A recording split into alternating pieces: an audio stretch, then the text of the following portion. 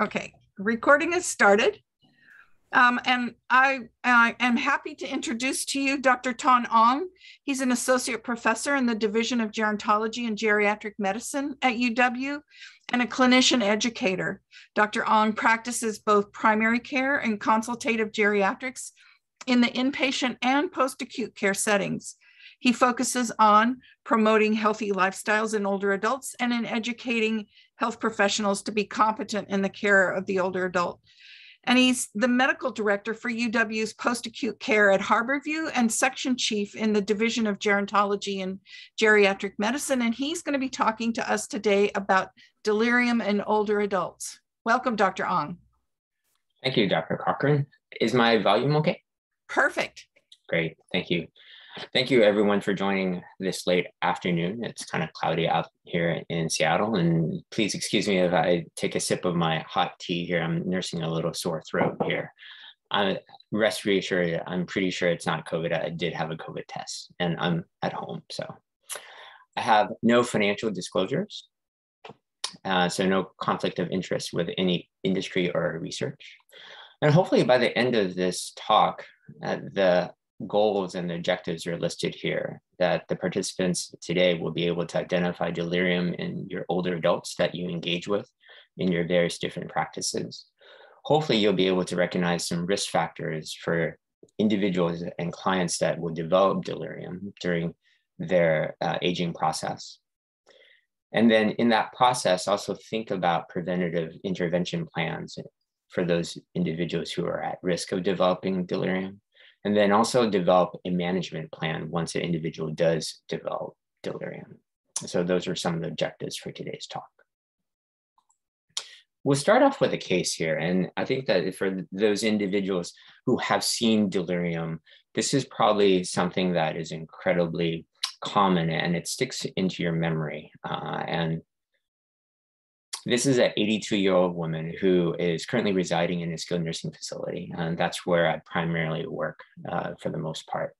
And this is a woman who had a prior cerebral vascular accident. So she had a stroke before, but now she's been hospitalized for pneumonia. And so now she's being seen in the hospital. And at the time of admission, the nurse at the bedside notes that she's very pleasant. And within the notation that it was documented that she was alert and oriented ×3. On examination the following day, though, there are some changes. Her vital signs are still stable, and chest X-ray shows that she has evidence of a pneumonia. And she's also CT head shows that she had this change within her brain that was very consistent of her prior old infarct that she had. Now her mentation is a little different compared to what the bedside nursing had noted before. Now she awakens to her name, but she closes her eyes for long periods during the interview.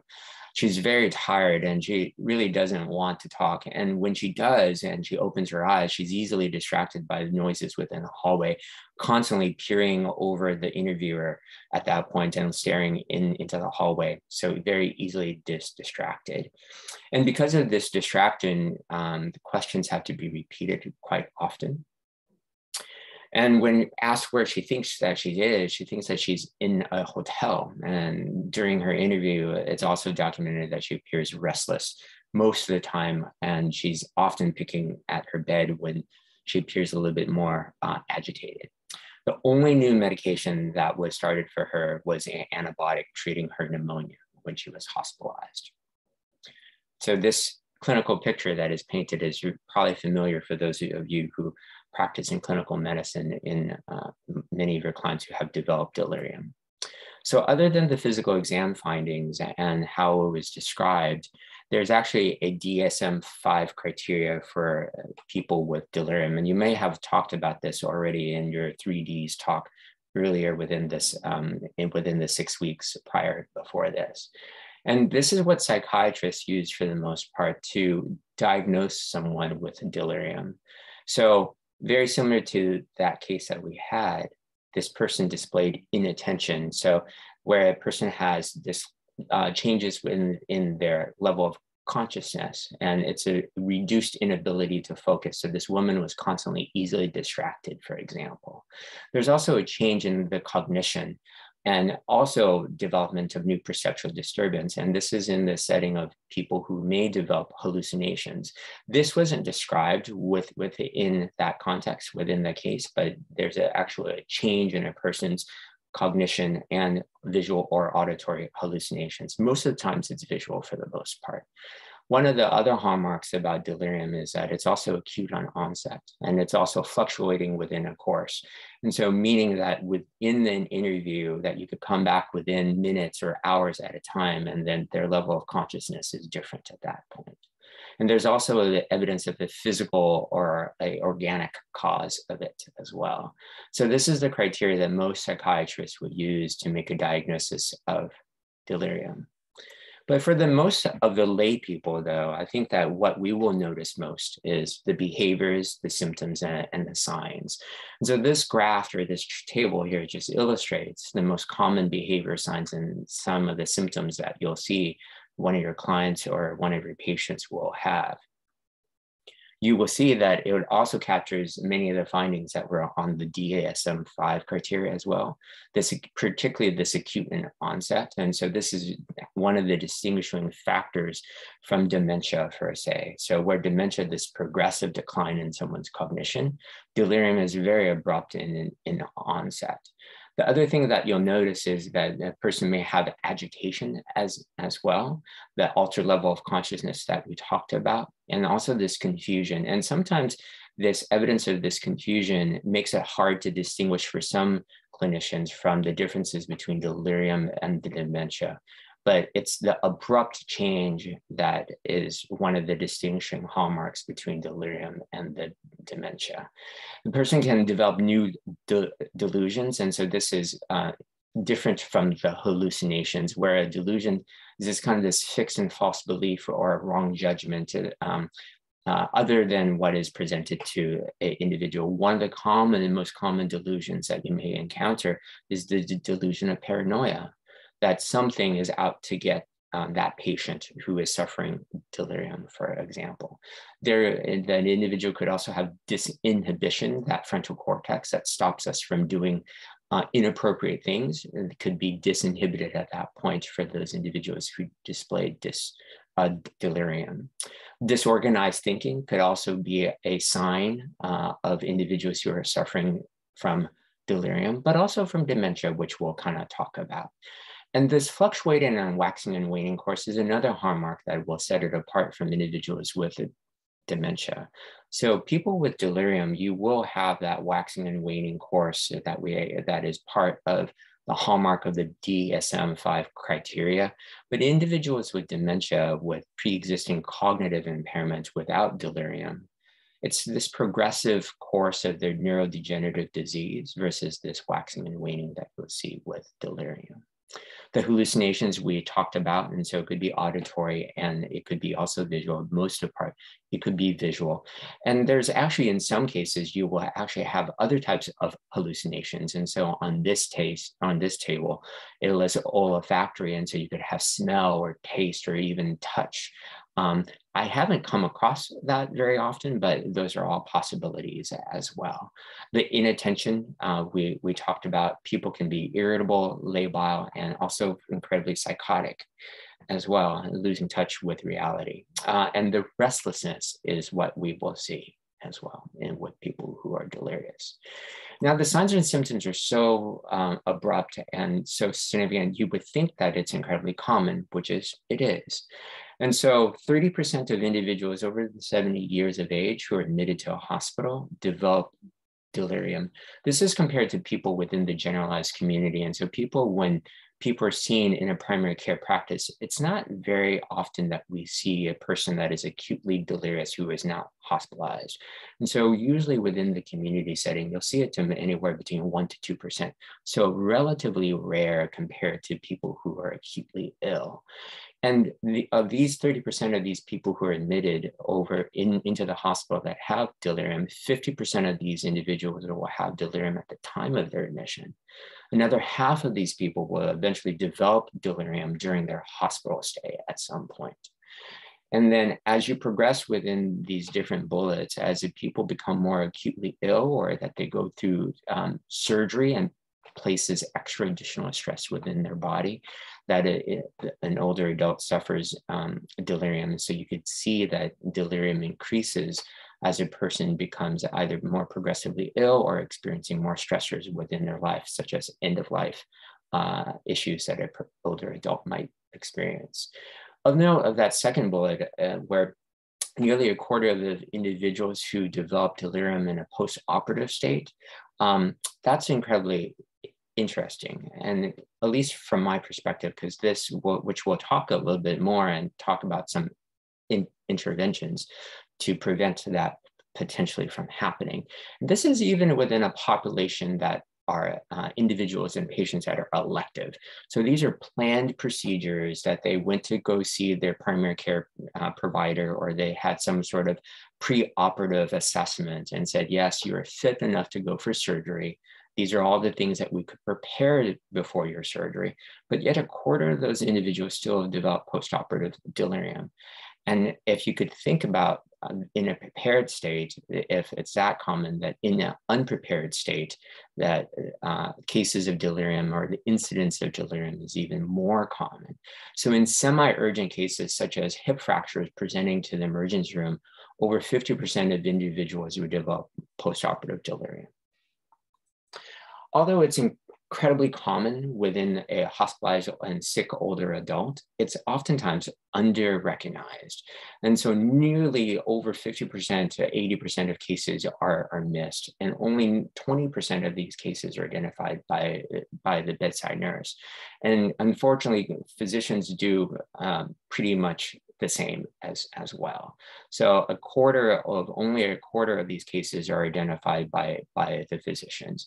And part of the reason why it's so under-recognized is partially because it's its fluctuating nature in its course, is that in a system, in the current healthcare system that we have lots of handoffs. So people will have shifts of their work. And so it's hard to capture that fluctuating course unless it's captured within note or it's captured within the sign out.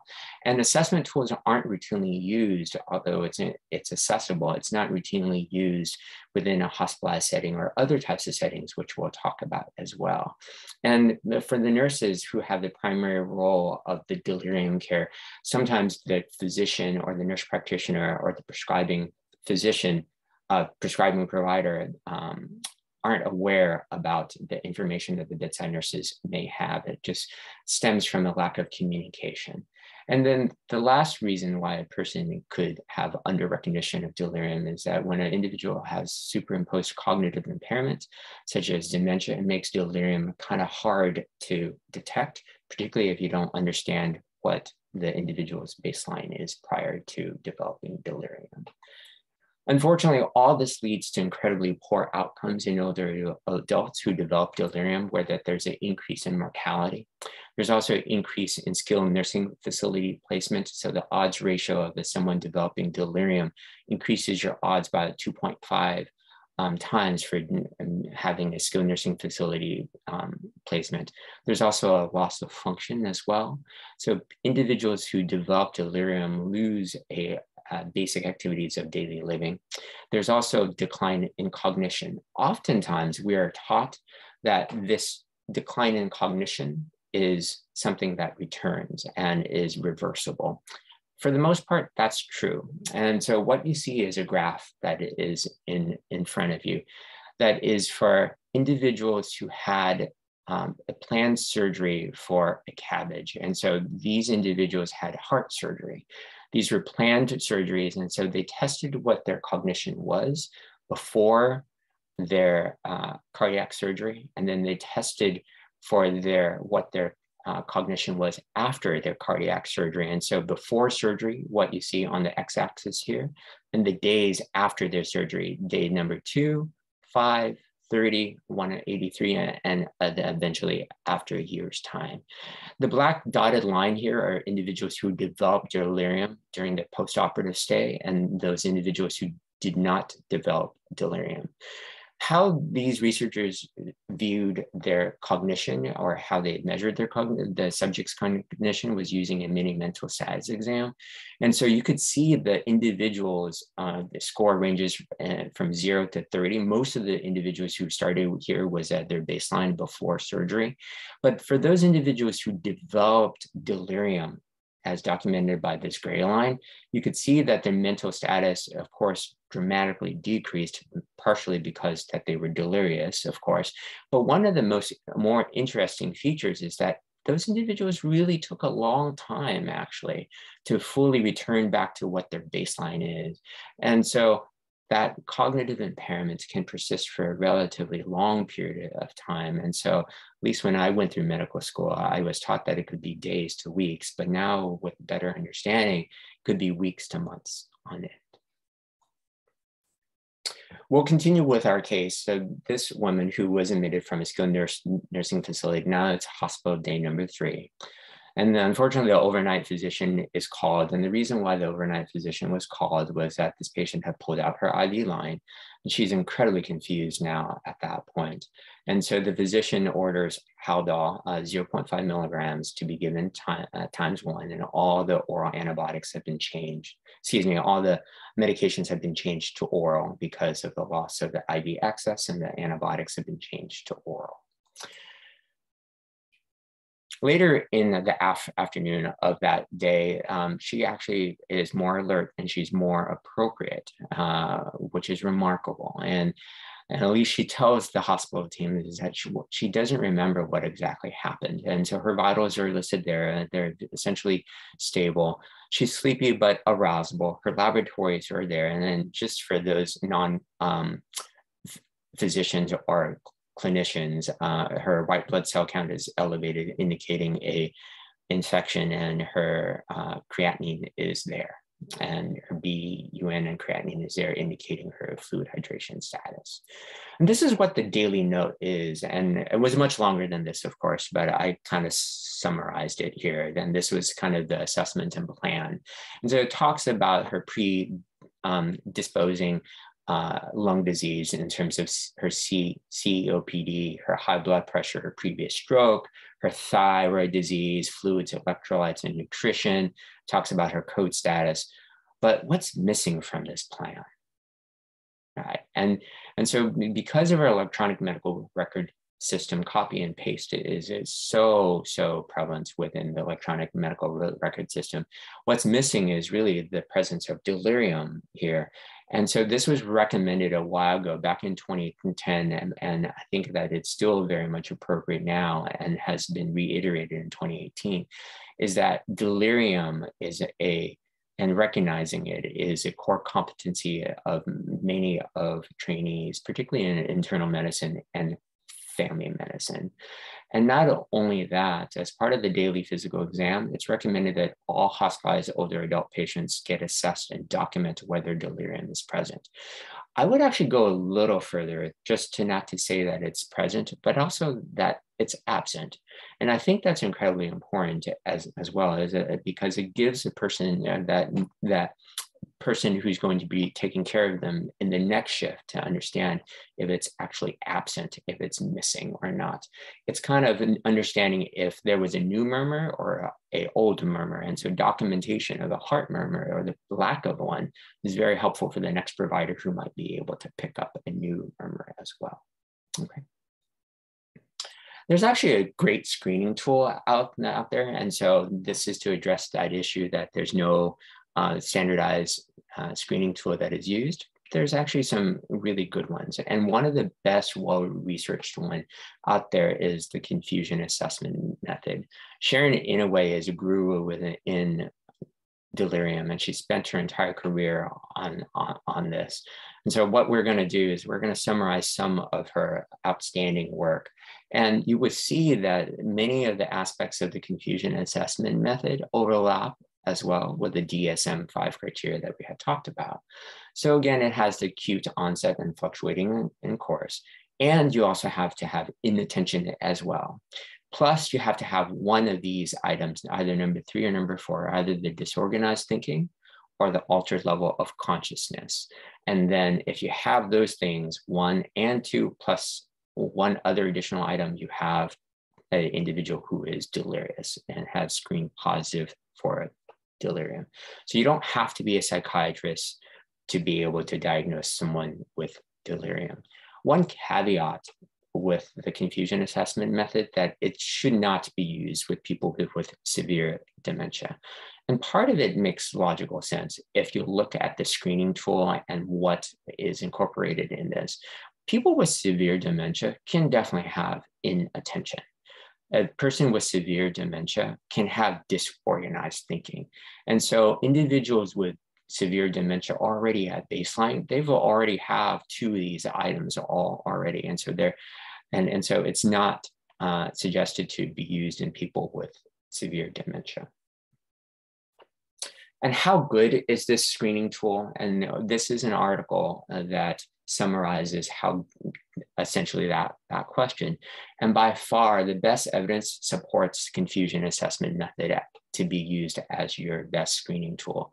The likelihood ratio is incredibly strong in terms of nearly 10, and the negative likelihood ratio is also good as well.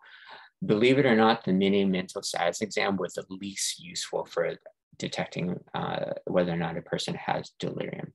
There are several others, and I listed their acronyms there just so that you know that that there are others as well, but by far the confusion assessment method is the best studied out there. The CAC stands for Clinical Assessment of Confusion. The DOS stands for Delirium Observation Screening Scale. DST stands Digit Span Test. GAR stands for Global Attentiveness Rating. MDSA stands for Memorial Delirium Assessment Scale. And I believe the DRS stands for Delirium Rating Scale. And so these are all different screening tools used in different environments, but by far the CAM is the most widely used and best studied again. It's so well studied is that for those individuals who practice in skilled nursing facilities are probably very familiar with it already because it's already incorporated into the minimum data set. And the minimum data set is a requirement that all nursing homes, skilled nursing facilities who accept CMS funds are required to perform on a periodic basis on their residents. And so it's incorporated in a periodic routine assessment on all skilled nursing facility residents. And you could see that, again, it incorporates those things within the confusion assessment method. Not only can you detect the presence or absence of delirium, but there's also what is CAM-S, Confusion Assessment Method S. And what the S stands for is to grade the severity. And this study that is listed here within brackets here actually studied not only can you measure whether or not it's present or absent, but you could also measure it in terms of its severity in mild, moderate, and also severe. And this was validated using a prospective cohort study. Not only can you measure it, how severe it is, but the severity was actually linked to important clinical outcomes, which is actually the more important aspect of the CAM-S. This is a picture of what the CAM-S is and looks like. And so yes, if it's acute on onset, so it's a yes or no. But in the inattention component here that you can actually be able to mark whether or not it's mild or marked. The same thing with disorganized thinking, and also the same thing with altered level of consciousness, where you can mark if a person's altered level of consciousness is mild or if it's marked, either defined as stupor or in coma. And then it gives you a severity score at the very bottom here. This graph or table could be a little bit busy, but what it is meant to show is that how it's linked to those important clinical outcomes that we had talked about.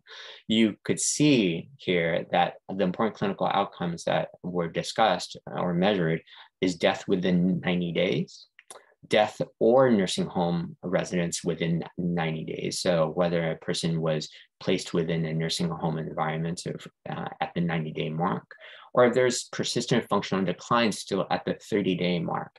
And this is the short form CAM-S, where it looked at low, moderate, and high, the summation of those scores that we just had showed on the previous slide. And you could see that based upon this is that the more severe forms of the more severe your delirium was using the CAMS, the more the more relative risk that you had for having these poor outcomes. And so that's how useful it is to identifying the severity of a person's delirium, just not only the absence or presence, but also the severity as well. We're going to enter in another case here, and this is case number 2, and this is a preoperative case. And so this is a 81-year-old gentleman who has pre-existing high blood pressure and a history of coronary artery disease, who had a stent placed. He's also a diabetic and who unfortunately suffered a ground level fall. And this ground level fall resulted in a right elbow fracture, and he's being evaluated in the emergency room. This individual has a pre-existing past medical history of osteoarthritis, hearing impairment, cataracts, and glaucoma as well. And with his current vision as 20/100. His medications are listed here. I apologize for the abbreviations. This is aspirin. This is basically a diuretic, a combination diuretic that is being used to treat for his hypertension. Metoprolol and lisinopril, metformin, and glipizide, the last 2 medications on this list for diabetes, the metoprolol and lisinopril for his coronary artery disease and hypertension. So very, very appropriate medications and standard of care. His social history of pertinence is that he drinks 1 glass of wine with dinner. On examination, it's pretty unremarkable except for that he's overweight. His laboratories are listed there, essentially unremarkable except for BUN2 creatinine that is slightly elevated, this ratio, a sign of dehydration, and his EKG is also unremarkable.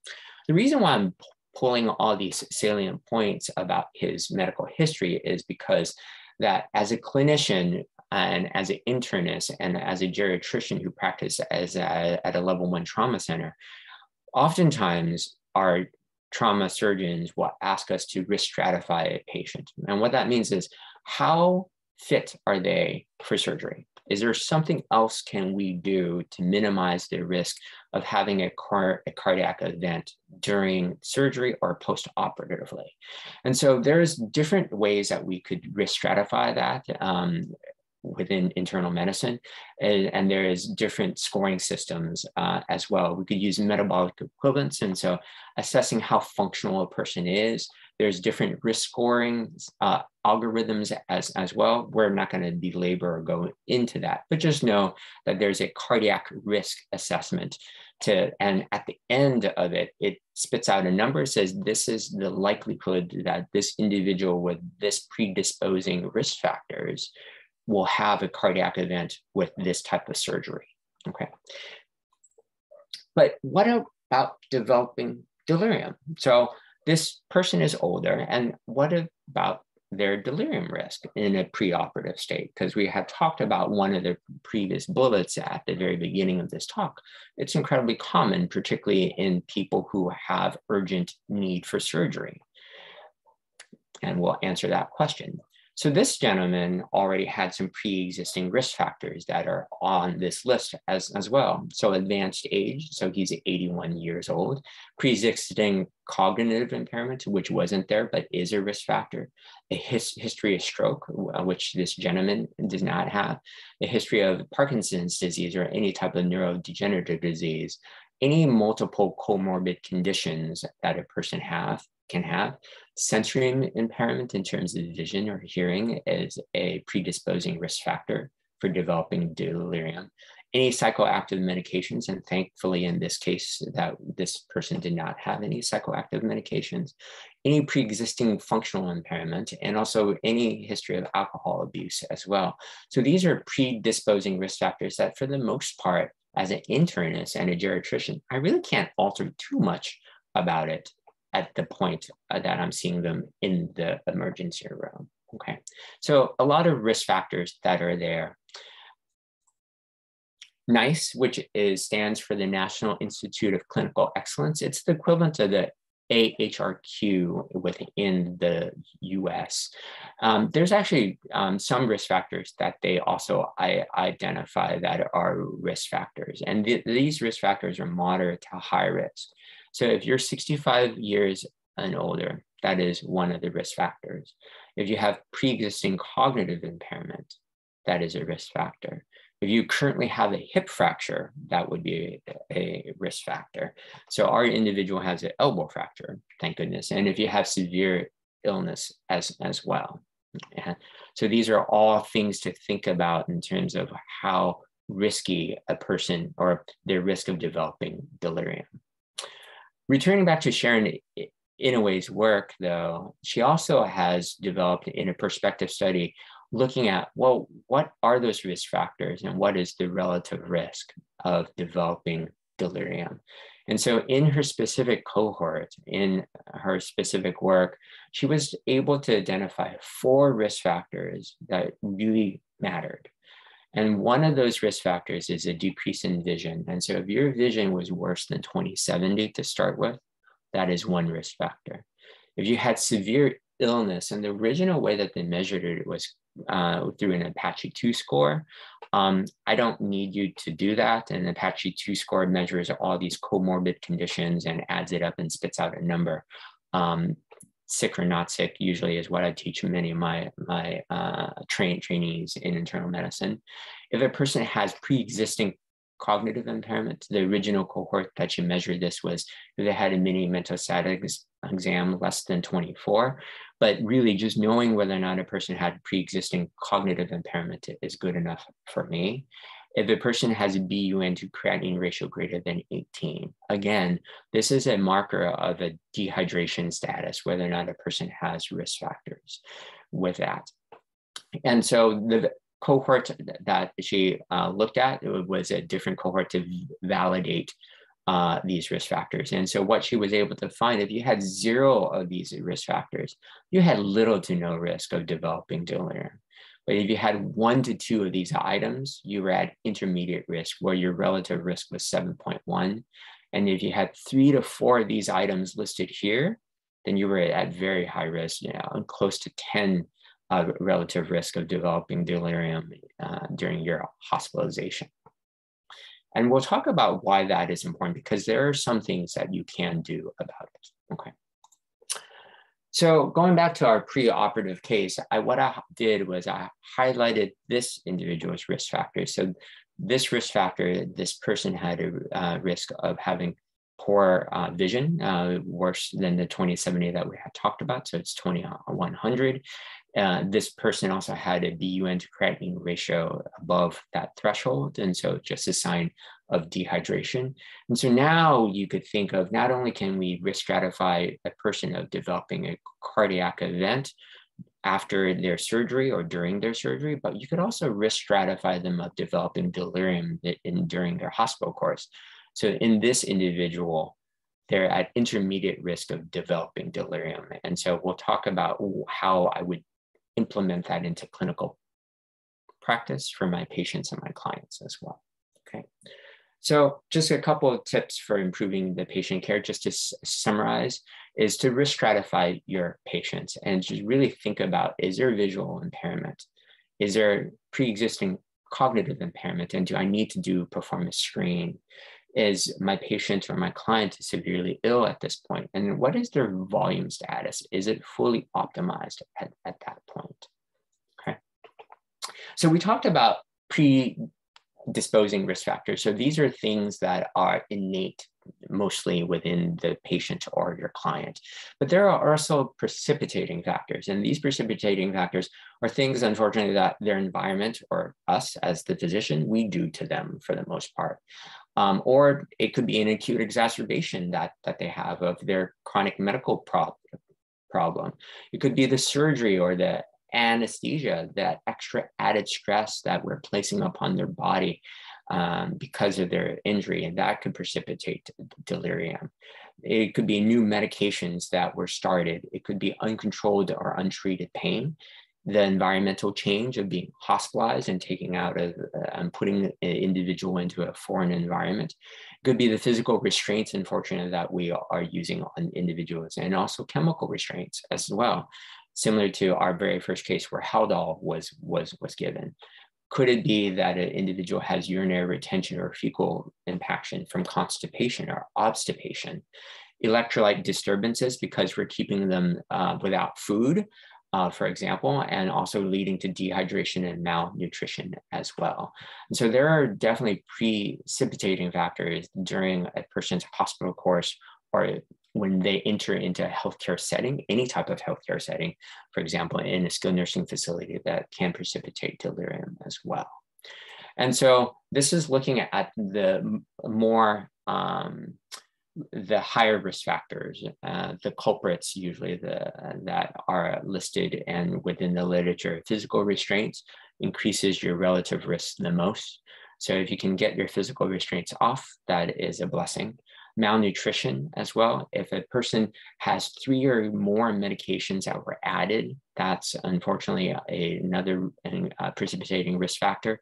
And if there was a Foley catheter that was placed as well, that is also a precipitating risk factor as well. And so these are 4 of the more common precipitating risk factors for delirium.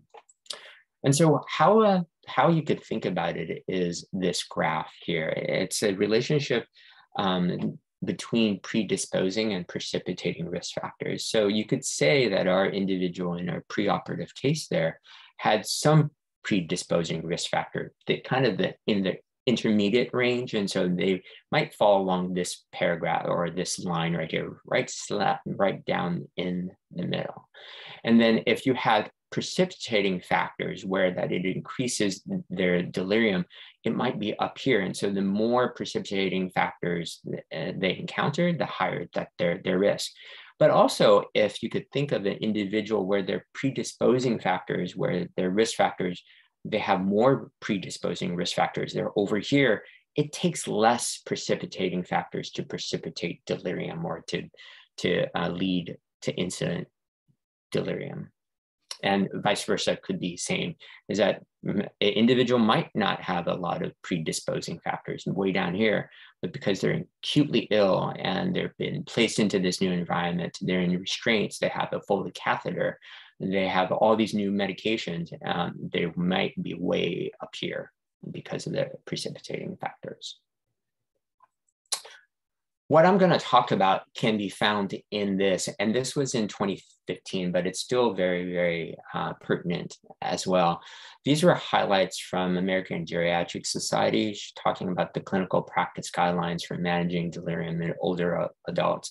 They specifically talk about postoperative delirium in older adults, but many of the things that they talk about can be extrapolated to just delirium in hospitalized older adults as well. What they do call out is prevention versus treatment. And we'll talk a little bit about that. And so it's important to distinguish between preventing delirium from happening versus treating delirium as well. They also call out the decrease in delirium severity and the duration if you're able to implement some of these practice guidelines, and also some of the potential harms that are associated with that. Within the practice guidelines, they talk about anesthesia depth, the type of anesthesia. They also talk about the regional anesthesia, pain, as well, avoidance of inappropriate medications, and prophylactic antipsychotic use. For the most part, we're not going to talk anything about this for the most part, but I do encourage you to take a look at that practice guideline if you want more information. But this table really summarizes their findings, is that there's very little strength for the type of anesthesia, and the quality of the studies are low in terms of anesthesia impact upon people's, on older adults' incidence of delirium. But what does show strongly is pain control, and also the use of certain pain medicines as well, and avoiding certain medications. So the strength of that is very strong. And then what they also show is that there's insufficient information on prophylactic antipsychotic use. And so what that means is similar to our case, our first case when we opened up, where that woman developed delirium.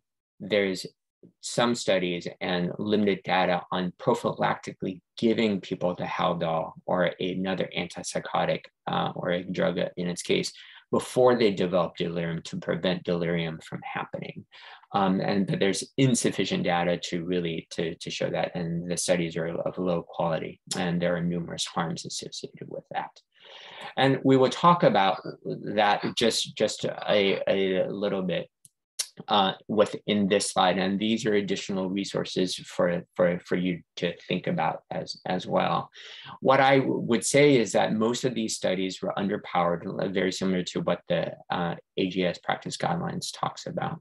Most of these studies have used Haldol, and the most important thing is that most of these people are in the intensive care unit, and so they're acutely ill, severely acutely ill, and so that's why they need intensive care unit stay. For the most part, when we talk about interventions to prevent delirium, and that in the following slides, what we're talking about is on your med-surg beds or your med-surg floors. So these are non-ICU level of care. And many of the studies have variable doses and duration of doses as well. Okay, and so it's hard to extrapolate how that could be used for older adults. Okay.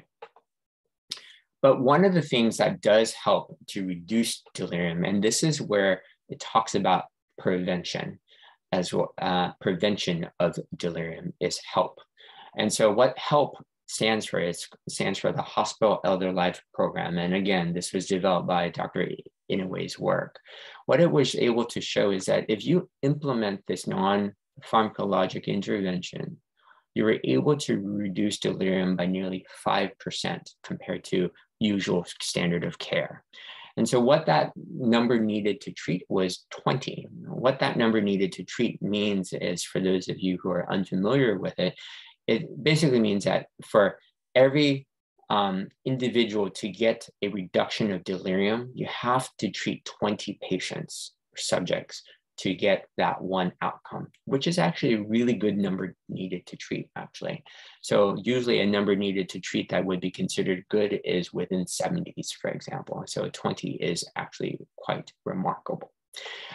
One of the most important things to really know about HELP too is that once delirium occurred, the non-pharmacologic interventions that we're about to show associated with HELP, really no statistical benefit. But there was a trend, though. There was a trend to benefit, but there was no statistical significance that was shown. And that's really talking about research, where that there was no statistical difference between the intervention arm versus the control, but there was a trend to benefit, where it showed that there was a reduced total number of days of delirium, and there was a total number of reduction of delirium episodes as well. And those individuals who, and also the study showed that there was a reduction in functional decline in the intervention as well. So it sounds like a no-brainer for the most part, it seems, right? All right, now let me show you what HELP looks like, and then you could see why it's so hard to implement sometimes. And so these are the non-pharmacologic management and targeted interventions within HELP. There was a cognitive impairment to address pre-existing cognitive impairment, but also to engage patients in terms of their cognition when they were hospitalized. It addressed immobility, because all patients who get admitted to the hospital are often encouraged not to get out of bed, of course. And so we encourage dysmobility because of that. There was also addressing the sensory impairment in terms of visual impairment and also hearing impairment. There was also a arm within this non-pharmacologic intervention to address dehydration and malnutrition within hospitalized older adults. And then lastly, also sleep deprivation. And we'll go through this one by one, okay? How this original study was developed and ran was that they had volunteers to be able to do this. The other thing that I will also mention too is that with whatever health system that you practice in, as I describe it, you might actually recognize that your health system has implemented different pieces and parts of help, and you might not even know it actually until it's described to you. Okay. So one of the interventions that they targeted was cognitive impairment. And so what they did was that for people who were hospitalized, older adults who were hospitalized, that they had an orientation board.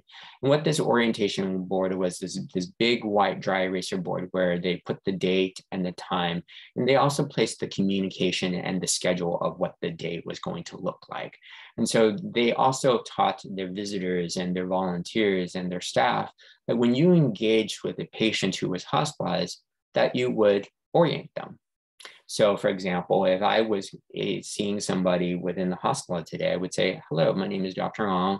Today is May 3rd, I think, 2022, and it's Tuesday. And so they would just do that routinely without being prompted. So they encouraged all visitors and also their staff members and volunteers to orient people to that.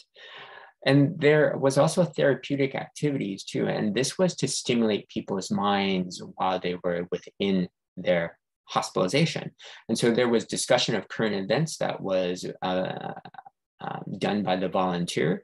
There were also word games that were given to patients when they were sitting there as well and laying there within the hospital waiting to improve from their acute illness.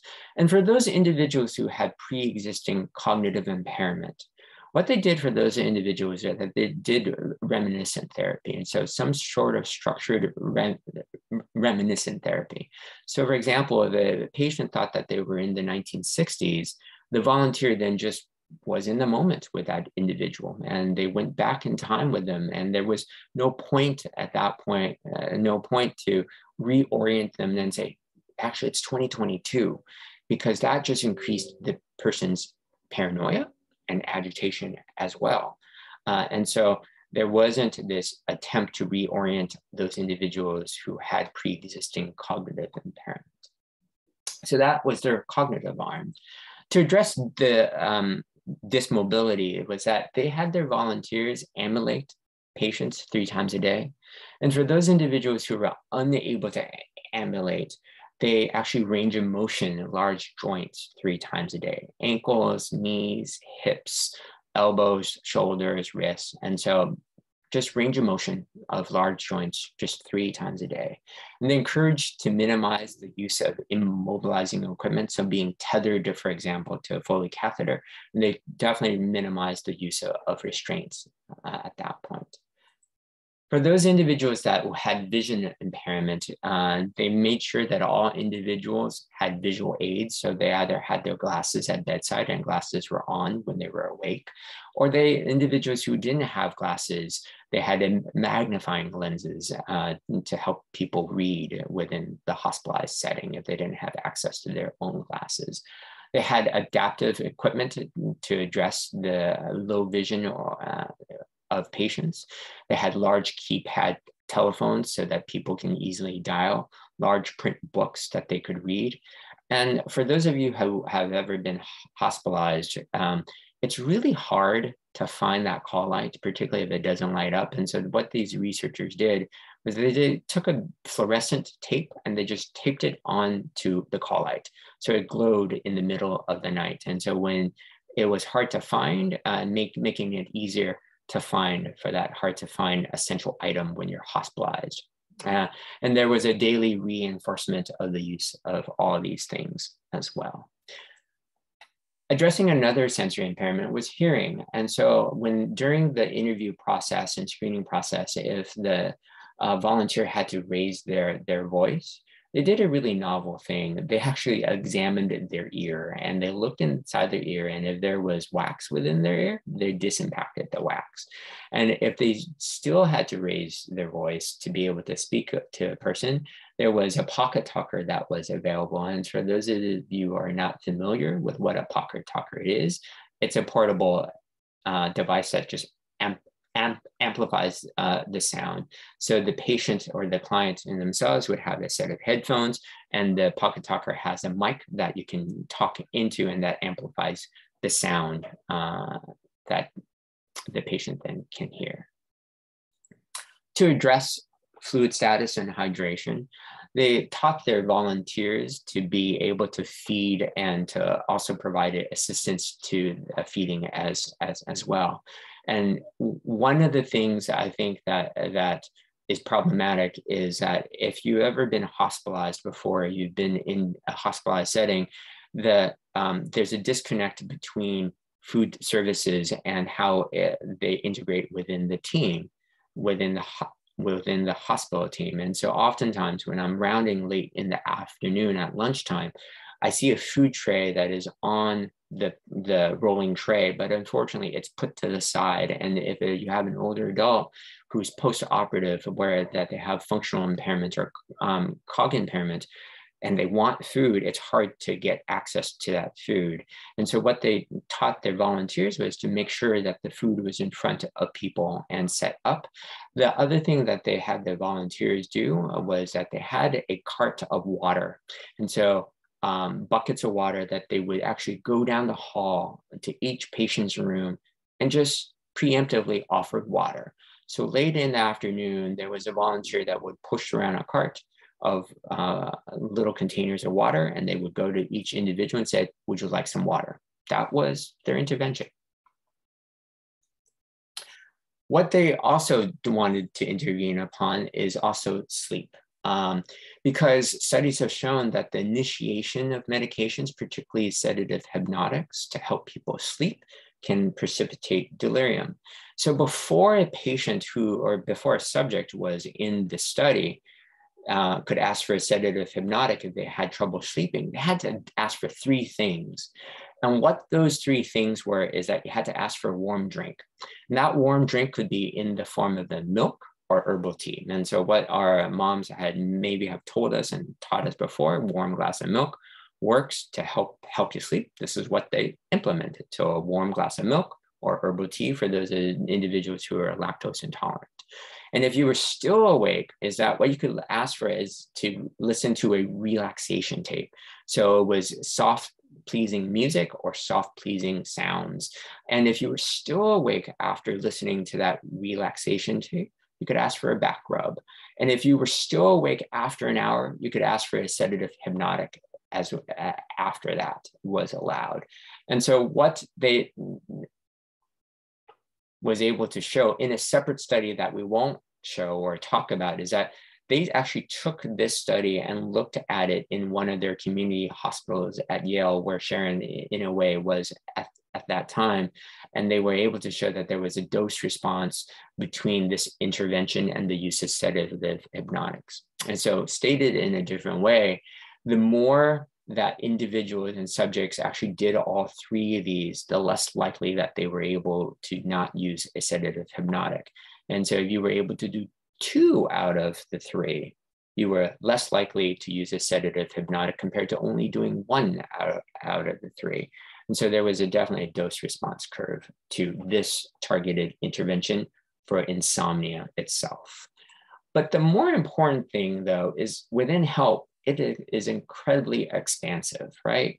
We talked about all these non-pharm agents and interventions to address delirium, but the most important thing that I take away from it was actually a dose response that they were able to show as well with those 6 interventions that we just described. So the more that you did of those interventions, the more bang for your buck for reducing delirium. And this is what this graph essentially shows, is that for people that adherence score shows that you were able to do 0 out of the 1 of the interventions, 2 out of the 4 of the interventions, or maybe 5 to 6, is that the more that you did was the more that you had decreased the risk of developing delirium. And so lower scale here indicates the less risk of developing delirium, which kind of makes sense from a geriatric perspective in general, because all these little things that we do add up, because we know that delirium is multifactorial. And so the more that you are able to do, the more likely you're able to reduce the risk of that outcome.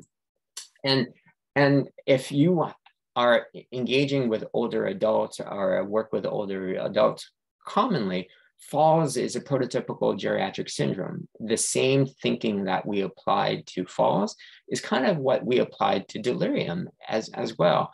There's a bunch of different risk factors that are related to an older adult falling, much more than that is displayed here on this slide. But you could imagine that if you address someone's lower extremity weakness, or you address their environmental factors, it doesn't make it all go away, but it makes it better. It makes their fall risk better. And so delirium, unfortunately, is able to show that it's a dose response. And it's that if you address someone's sensory impairment, if you address someone's dysmobility, if you address someone's fluid status and hydration, it reduces the person's risk of developing delirium. Okay. So what I will do is that I do want to summarize this a little bit, is that what AGS did is that they looked through the data, and there's an incredibly strong strength of evidence that multi-component non-pharmacologic intervention, particularly HELP Hospital Elder Life Program, prevents delirium. So incredibly strong data there. The quality is moderate, and the costs or the harm that we had talked about, it's really costly in terms of staff time, but it's actually maybe offset by the length of stay and the decrease in delirium, the number of days of a hospitalized older adult has delirium, and also the functional decline that we see as well. But for the management of delirium, though, like once delirium has already occurred, the strength of the evidence, unfortunately, is weaker at that point, and the quality is low as well. So it's much harder to manage delirium once it has already occurred. Much better to prevent it first. Okay. I'm going to introduce a concept here called prehab. And so for those of you who have been around long enough in clinical medicine, you might have heard of prehab for older adults. The concept is that, can you get physically strong and well enough before you have surgery? And so post-rehabilitation. And so people will go through rehab after their surgery, but how about doing rehab before your surgery and getting as strong and fit as possibly can? And so there's a lot of data and a lot of literature on physical prehabilitation. But these authors here wanted to look at cognitive prehabilitation. So this was a single site blinded randomized trial that they were elicited and were able to recruit 250 subjects, a little over that. This occurred at the Ohio State University Medical Center, and this was from March 2015 to August 2019. So right before the pandemic hit. And so thankfully, they were able to recruit all their participants before the pandemic hit at that point. They recruited people above 60 years of age who were planning to have major surgery. And these major surgeries were non-cardiac, non-neurological, and these surgeries were going to be under general anesthesia. And the expected length of hospital stay was going to be 3 days or more, so over 72 hours. They excluded a couple of different populations here. Who they excluded were people who had a modified mini mental status score of less than 26. And so trying to screen out for pre-existing cognitive impairment. And if your education level was less than high school, then your mini mental status was less than 24. They also excluded people who had evidence of active depression. So, and they screened this through a geriatric depression scale of a score of greater than 9. And so those are the people that they excluded. So people who had pre-existing cognitive impairment or people with active depression. And what these subjects were then randomized to, they had a control arm that did essentially normal usual care that you would normally do, which is essentially nothing, or the intervention arm got a tablet-based exercise. And so they were given access to a tablet, and they would do these exercises for at least 1 hour per day for at least 10 days prior to their surgery. And these tablet-based exercises was testing their memory, speed, attention, flexibility, and problem solving. Some of you might have seen what this looks like, and it's under the trade name of Luminosity. I don't own any interest in this company, but this was what was used by the researchers because it was readily accessible at that point. And so basically subjects were in this study doing luminosity for an hour a day, at least an hour a day for at least 10 days prior to their surgery. And their primary outcome that they wanted to measure was incident delirium, like how often would a person develop delirium in a hospitalized setting in this case. So just showing some of their results, the majority of their subjects, their average age was 67, majority of individuals were female, mini mental status score was 29, so quite high, education level average was 14. And most people were undergoing for general surgeries and orthopedic surgeries. So these are planned surgeries. But the interesting thing is that their ASA level was 3. And what ASA is, it's really a marker of severity of disease. It goes from a scale of 1 to, I believe, 6. I want to say, I think it's 6. But a 3, what a 3 usually indicates is that it indicates that this patient has severe systemic disease, having 1 or more moderate to severe chronic condition. So not incredibly healthy, but in the moderate range, but it's controlled. And so what they were able to show was that in the control group that there was incident delirium of 23%. So of those people within the control group, nearly a quarter of them developed delirium, and then 14.4% in subjects, which translates to an absolute risk reduction of 8.6% and a number needed to treat of 11.6, so essentially 12. And so what we talked about number needed to treat before is that you could treat 12 patients to get an outcome reducing delirium by 1, which is pretty remarkable as well. And so what the researchers also showed was that the incidence of delirium was decreased in those who were compliant, because they do talk about compliance was a huge challenge in these subjects, that only about 8.8% of them completed the goal of 10 hours per study protocol. And so even doing 10 hours was a challenge at that point. And so 10 hours of cognitive exercises appears somewhat protective at this point. But again, there are some caveats to this, is that it's a very small study. It needs to be better looked at, but the harm to it is relatively minimal from my opinion. Okay. So non-pharmacologic management is HELP. So we talked about HELP already. Please use it to implement it. How I would implement this and put it into clinical practice is that if you had a loved one or a client that you would measure with using those screens that we talked about, measure their risk factors, those 4 risk factors that we had showed on an earlier slide, if their risk for developing delirium is moderate to high, you would want to implement some of these interventions that we talked about with HELP. And then you would want to get their hospital care team to implement some of these as well. And so as we come through this pandemic and hospitals allow more visitors to attend to their loved ones within the hospital, education is one of the primary things about HELP, is that if you don't know that this is evidence-based medicine and you could use it, then you don't know that this can be implemented for those individuals that have an increased risk of delirium. Because you don't need a physician to orient that person, for example, that significant other, that loved one, that family member who is already visiting can do that. It can also make sure that the glasses are on. Range of motion, the same thing, that you don't need a doctorate in physical therapy to range of motion at large joints. Those are things that a family member can do if allowed by. The same thing with oral hydration as well. The sleep hygiene, the same thing.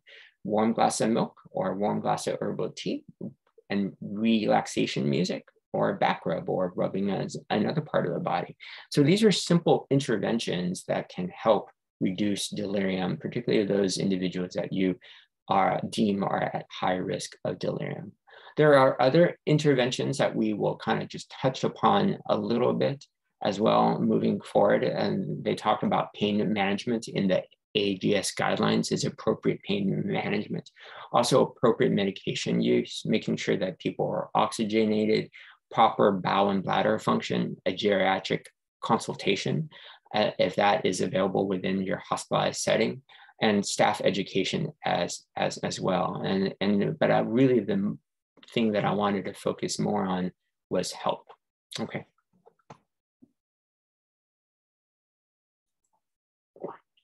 And where I practice is in the skilled nursing facility in environment. And I'm sad to admit that there's very, very little evidence for preventing delirium in long-term care. This is a summary of a Cochrane database review. And what, for those of you who are unfamiliar with this, a Cochrane database review is where an individual or a group of researchers would do a deep dive in looking at all the interventions of high quality and pull out things and pull out studies that they deem of high quality to say, this is the evidence and the state of our evidence for this right now.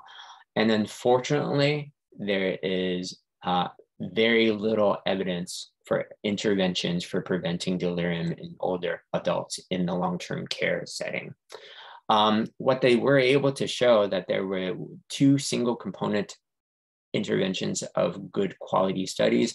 One was a computerized trigger where a pharmacist looked at medications when certain classes of medications appeared, and that led to a decrease in incident delirium. There was also an educational intervention aimed at identifying risk factors and developing some solutions that were associated with that risk factors, providing education to the staff members within long-term care settings. And unfortunately, there was another non-pharmacologic intervention, but unfortunately, this was only a feasibility study looking at multi-components. And again, one of these things was about education within this. But I'm very sad to say that there was limited evidence on interventions for preventing delirium in older adults in the long-term care setting. So if there are any researchers out there, this is a prime niche for you to develop a career in, very similar to Sharon's work, Dr. Inouye's work. So the last thing that I want just in summary is that another tips for improving the patient care is just make sure that you initiate the interventions for those at higher risk to prevent delirium. Okay. Case 2, our patient, coming back to case 2, you might have forgotten, this was the gentleman who fractured the right elbow. Surgery is unfortunately delayed. On hospital day 2, he has pain with movement. He falls asleep during the interview, and RN staff reports there's really no issues overnight. In quotes, this person was described as sleeping quietly. The exam is unremarkable, except for that he's actually lethargic and he's not breathing very well at this point. His neurological exam is non-focal, meaning that he doesn't have any signs of a stroke. And what this case really illustrates is that there's 2 different types of delirium in general.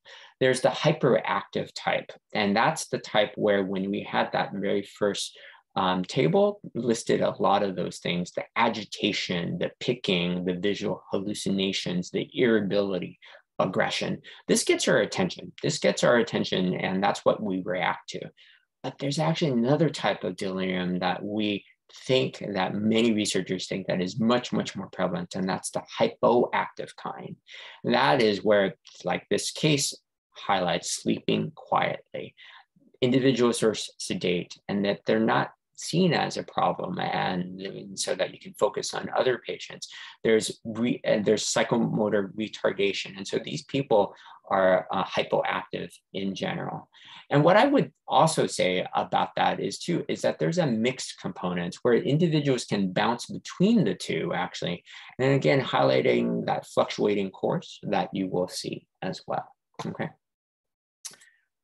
This next part of this slide talks about how to evaluate a person with delirium. And so there's a management part that we talked about already. And really, I wanted to talk more about the non-pharm treatments of people who have delirium, but we're going to talk a little bit of the evaluation part of it. So unfortunately, there's not a gold standard. I wish that there was some sort of algorithm to let you know, it's like, this is what we do for all patients. And there's not one single gold standard for that. And part of that is that every individual has predisposing risk factors and precipitating risk factors. And so you have to individualize that. There is a framework that I'll provide for those clinicians to kind of think about more systematically, okay? And what I would kind of liken or coming back to the concept of fall as well is that think of delirium as a geriatric syndrome. And so there are multiple factors that can have contribute to that phenotype or contribute to that condition of delirium. What the arrow here is supposed to signify is that the environment has a component, the dehydration has a component, age-related changes can also have a component playing into a person developing delirium. But for example, delirium, or in this instance, the environment might have a greater impact. And that is highlighted by the boldness of this arrow or the size of this arrow, indicating that maybe the environment has a bigger impact in this case as well. And research has actually borne that out, is that when researchers have looked at, well, what has caused delirium? Rarely do you find delirium as one definite cause, and that's incredibly rare. And so nearly 50% of cases will have more than one cause of delirium. And so if the take-home point is, if you find one, keep looking. On average, for every single person, older adult who was hospitalized and developed incident delirium, usually that's 2.8 causes that are contributing per patient with delirium. So if you find one, the take-home point is keep looking. There might be others that are contributing to that as well, okay? This is a mnemonic that has always worked for me, and this is the framework for the clinicians out there to have a systematic way of thinking through, am I looking for reversible causes of delirium? And the great thing about this mnemonic is it actually spells out deliriums. And so think about drugs as a contributing factor, not also initiation of drugs, but also withdrawal of drugs as well. This occurs in the acute setting where medications are stopped appropriately, but then not reinitiated, for example, and then people can develop withdrawal symptoms from that. Think of sensory impairments, so ears and eyes, and so people who have vision or hearing impairment, they're placed into an unfamiliar environment, can develop hearing impairment, and alcohol withdrawal too as well. Any type of low O2 state. Infection standing for eye, and so think about pneumonia, urinary tract infections, but also skin infections too as a possible cause, particularly if they're coming from a facility-based care.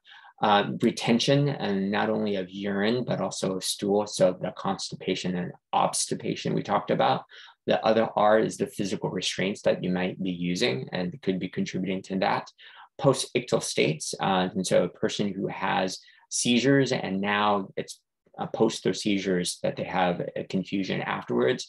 Underhydration and nutrition and under treatment of pain could be a contributor to their delirium, and metabolic cases too. And what I'm usually thinking about is high-low calcium, high-low glucose, or high-low sodium, but not usually thyroid disease or vitamin B12. Those fall into the bucket of cognitive impairments related to dementia rather than acute causes.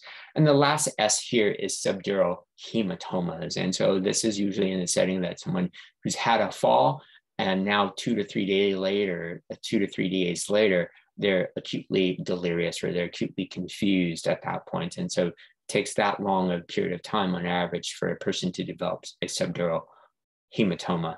And the last S as well, think of substances, just not because they're old, they might not be using drugs.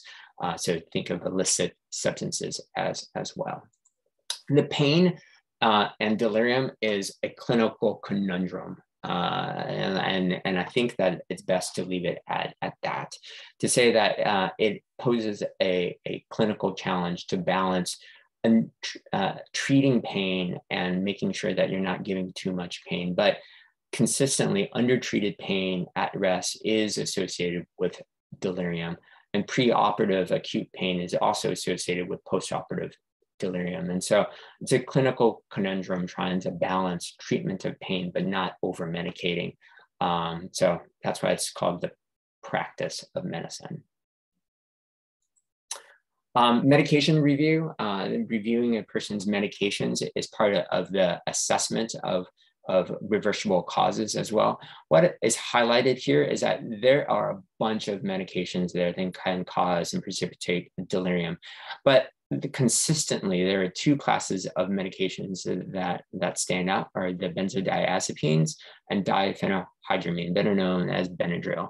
So if you have any patients on these medicines, talk to them and see if you can get them off of it, and particularly in acute delirious state. But any anticholinergic medications can contribute. So trying to reduce the anticholinergic burden on patients by reducing these types of medicines would be important in that. And this just really shows that there have been studies that looked at it, and the most consistent thing is the benzodiazepines are the most common medications to avoid in older adults, and because it's been shown to cause delirium. Okay, a clinical question, actually, just trying to get you involved. I don't think I have a poll up, but we'll just go ahead and do it. So you have a frail 91-year-old woman with Alzheimer's, and her mini mental status is there. She's unfortunately sent to the emergency room from the skilled nursing facility for severe agitation. For the past 2 days at the nursing home, she's been irritable, she's been pacing, and she's been threatening to hit others and having trouble sleeping. And she thinks that others are out to harm her, so a sense of paranoia. Unfortunately, a few hours ago, she had punched another resident within the skilled nursing facility, and that's why she was sent into the ER at that point. In the ER, she's cooperative, but now she's being placed into a room. She gets out of her bed and she tries to walk the hallways, screaming, incredibly agitated. But when she's redirected back to her room, she unfortunately declines. She insists that she wants to go home, and she's not cooperating with testing. And so what's the most appropriate next step? And the medicines here is a benzodiazepine and lorazepam. Give that, Haldol, an antipsychotic, request a one-to-one nurse for her, administer a different type of antipsychotic sublingually, restrain her for a workup of blood and urine. And the answer to that is to request a one-to-one nurse for her, the appropriate answer for that. And the part of the reason here is that the antipsychotics, which are listed there, is there's a black box warning that is associated with that there is an increased risk of mortality in patients when you use this. And so it requires informed consent, and it requires decision-making with their durable power of attorney or their decision maker to inform them that I'm going to start this medicine because, and it increases your mortality, and that it has an increased risk of dying for people who have baseline dementia. And so it requires a lot of discussion and thought, and just not just initiating it at that point in time. And already the lorazepam was not the right answer, just because we talked about not initiating the benzodiazepine. Okay. And when to use an antipsychotic, it really has to do with safety and how dangerous this situation is. And it's really important to establish a clear diagnosis for the symptom and what the symptom and the sign that you're trying to target, and to explore past treatments and also caregiver strategies that have worked. It would be really helpful in this example, for the staff, for example, to discuss with the skilled nursing facility caregivers there to say, well, what has worked in the past? And is this something that is new, or is this something that is repeatedly has happened before? And how would you de-escalate in this situation? Okay.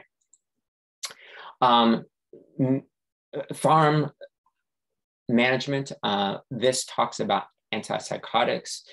These are the typical versus the atypicals for the clinicians who are listening in. There are side effects that has to do with sedation, blood pressure drop, QTC prolongation, and metabolic effects. It just talks about the differences between the typical versus the atypicals at that point. The take-home message with the use of antipsychotics is to use the lowest effective dose. Whatever medication you use at that point, the best data out there is for risperidone and Haldol, and it's all dependent upon where you trained, but the take-home message is use the lowest effective dose. The other take-home message is when you use an antipsychotic is actually to have a limited time duration on it. Is if you initiate it or you have a provider who initiates it on your family member or your client or your loved one, ask it to be put on only for a limited duration. So for this example, Haldol for 7 days. Part of that is related to our healthcare system where there's a lot of turnover in staff. It gets initiated and we forget about it. And so it's really important to have that just automatically stop, particularly in our care environments where there's a lot of turnover and a lot of handoffs, and to reassess whether or not it's appropriate or not to use. In conclusion, delirium is often not recognized. Prevention is the most critical. And so please use the interventions we had talked about in health. Medication review is utmost important. Treat the underlying potential causes with a plural. So if you find one, keep looking for more. And if you do need to use an antipsychotic because safety is of concern for staff members and also for the patients, use the lowest dose for the shortest duration of time and put a stop date on it. Okay, I will stop and take questions. Great. We've had some questions that have come up. Initially, Judy was asking about Ativan and its a help in reducing anxiety with patients who have delirium, and thinking, would an Ativan drip work better in patients with delirium than Haldol? Yeah, and so what I would say to that is that we try to not use benzodiazepines in general for delirium. And because people can actually become more agitated on delirium, or is more agitated on the benzodiazepine like Ativan or lorazepam. And so that's not the usual practice. And it really has to do with the goals of care discussion. And so I also practice as a hospice provider as well. And so in the right clinical context, lorazepam or medications within its class, benzodiazepines, can be used, but it has a lot to do with what the person's goals of care are in that sense. And Lorraine mentioned, related to the sleep discussion that you had, that she loves these interventions that are non-drug based for insomnia, and is wondering where would we get that kind of help, thinking that it is a more humane way to do things, involves personal interaction and communications and dignity. Yeah, that is a great question, Lorraine. What I would encourage individuals to do is request it and ask for it. It's a hard discussion to have, and it's about education, because I could tell you with many of the clinicians and trainees that I work with, when I talk about how to prevent delirium, they laugh. They laugh and it's like, wow, that's amazing. It works. And someone actually studied it. Because no, it's not rocket science. And I incredibly agree with you that it's the most humane thing to do and it's the right thing to do. But no one actually knows that it actually works. And so that's part of it, is that we have to ask for it and we have to know that it exists. And so talking specifically for help with sleep is that if you had a loved one, or if I had a loved one who was hospitalized and an older adult, I would ask, can you make sure that this person gets a cup of herbal tea or warm milk before they go to bed if they have sleeping problems, if they have trouble sleeping? And if I was concerned, I would bring in the MP3 player and put on a relaxation music for that individual. if their hospital allowed me to stay or allowed another family member or a loved one to stay, to be able to give that back rub, because I do know that our nurses are stressed and overworked and probably are not able to provide that backup or back rub like our volunteers are able to do for this study, but loved ones can do that. So. Great idea. And Dick Stewart was asking about event-triggered delirium, and are there any lasting effects of event-triggered delirium? Event-triggered delirium. What do you mean by that, Dick? If you can unmute.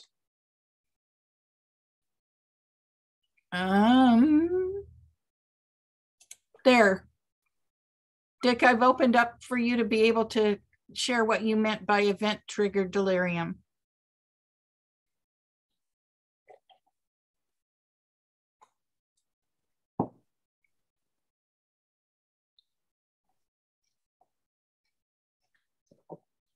Okay. Well, we'll move on, and maybe you can put that in the chat box. Yeah. The info about what families can do to help. Kate is saying that should be handed out readily. So I was wondering if you know of sort of patient education materials that might be available to provide to families about what they can do to help in this situation.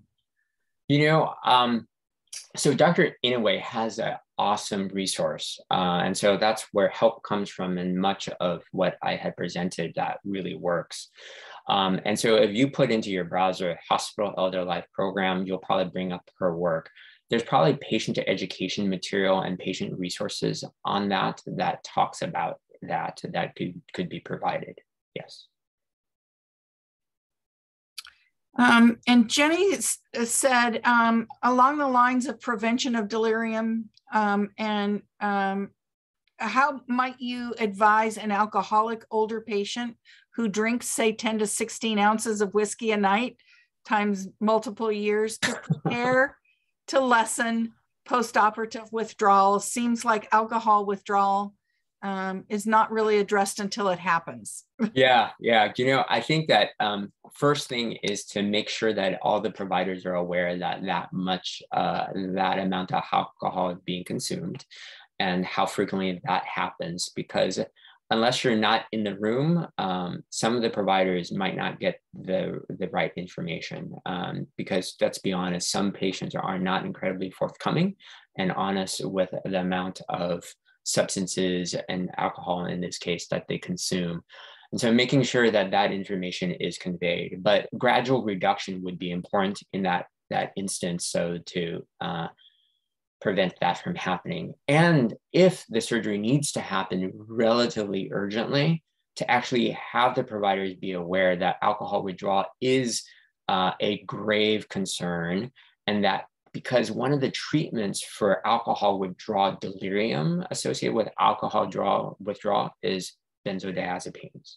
And just like what one of my responses is that we usually do not use benzodiazepines for delirium. In the instance of alcohol withdrawal, that would be the standard of care. And so that's why it would be important to convey, yes, this is how much you're drinking. We need to proceed with surgery. This is probably as good as it's going to get, and there's some urgency to the surgery. But to make the providers aware that if you develop delirium, it's okay to use benzodiazepines.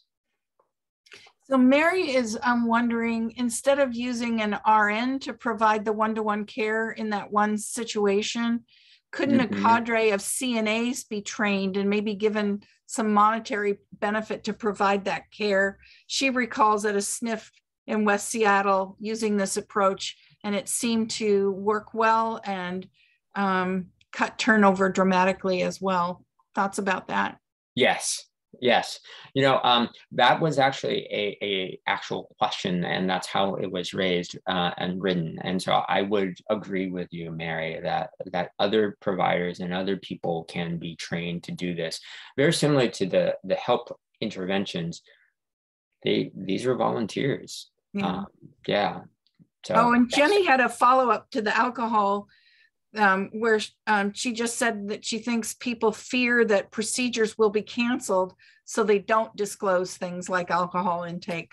Correct, Jenny, yeah. Yes. And I think that that's why having a transparent and honest discussion about it would be important, particularly caring for them post-operatively in the hospital. And I've come across that too, is that people aren't forthcoming about that, and because of various different concerns. But one of those is that, yeah. And a question about, as a nurse, how to prevent delirium before it happens to the client. Yeah. About that. Yeah. And so the best interventions we talked about were showed in HELP. And so that's the Hospital Elder Life Program. And so the orientation, for example, is part of that. Addressing the sensory impairment, the vision and the hearing, addressing the hydration and the mobility or the range of motion, and lastly, the sleep. Like as a nurse, like those are things that I would imagine that you engage a lot with, and having the CNAs address some of those and having the providers address some of those as well. So. Well, this has been just a really interesting presentation, Dr. Ong. A lot of great application of research that's very practical for the clinical setting. A lot of people are chatting in about how helpful the information has been. So thanks so much. And I will see everyone next week. Great. Thank you, everyone. Thank you. Have a good night. Bye-bye.